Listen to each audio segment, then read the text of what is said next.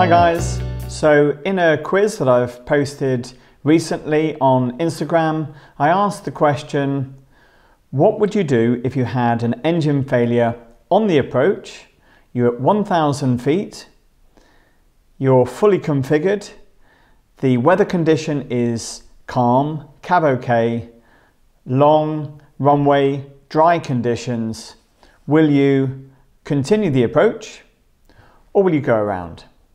Let's take a look at the quiz and some of the answers from the poll. Master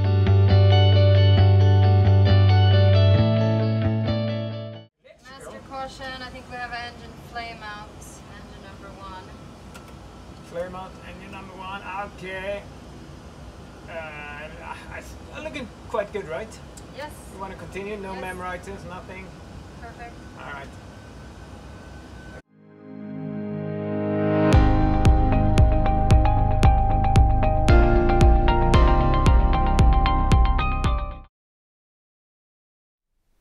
Is there a correct answer to this?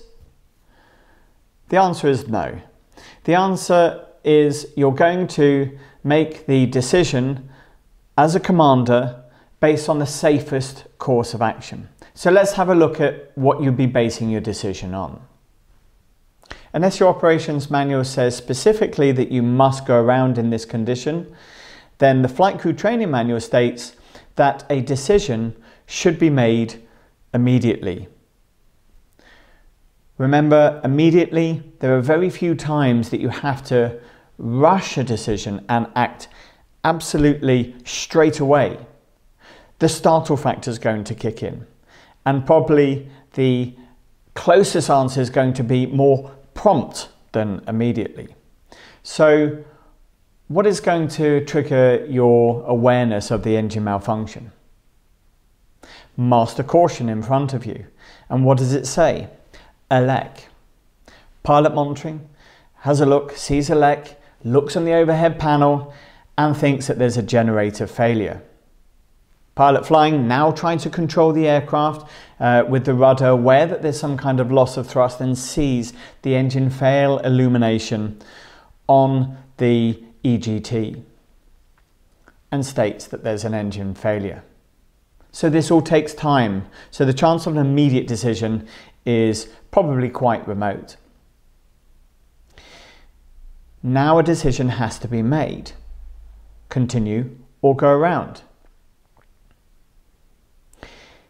If there's sufficient thrust, then increase the thrust. And if you're happy that the aircraft is under control, then continue the approach. If in doubt, get out, make a go around. So the next question is, are you going to continue with the current configuration, or are you going to retract to flaps 15? The flight crew training manual says that if thrust is insufficient, then retract to flaps 15. It's unlikely that the thrust will be insufficient. There are some extreme conditions where this could be the case, but for most of the cases, you'll probably find that a small increase in thrust will control the aircraft and you'll be able to continue the approach. So if you want to retract to flaps 15, let's look at some of the threats and considerations that you might have to deal with. Let's have a look at the next clip, which will show what happens.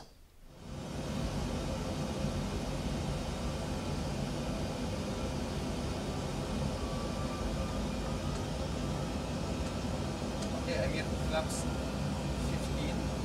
Yeah. Wood speed 170.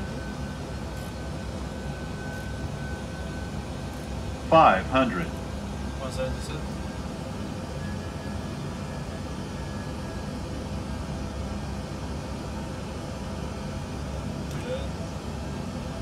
400. Approaching minimums. 300. Minimums. Too low, terrain. Too low, terrain.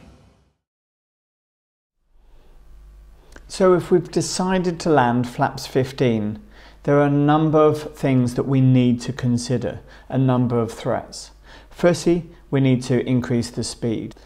The Flight Crew Training Manual says for the 800 and 900 series to bug up by 20 knots. Remember that the VREF plus 20 speed is the white commanded bug. You need to increase the thrust. A good ballpark figure here is about 15%. What else do you have to consider?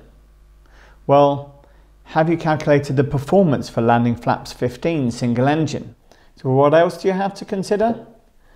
That's right, flap inhibit.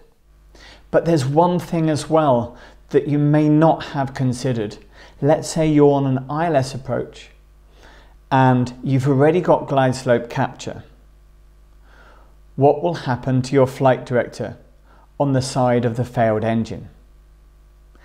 Let's take a look.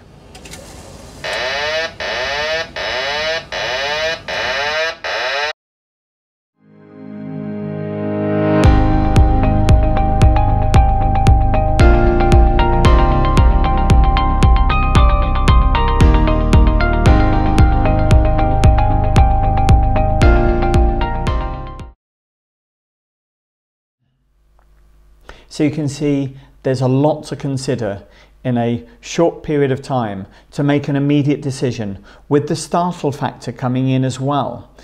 And having prepared, having thought this in advance, it's much more likely that you'll be able to make a prompt or even close to immediate decision and make a safe course of action and deal with this in a calm and considered manner.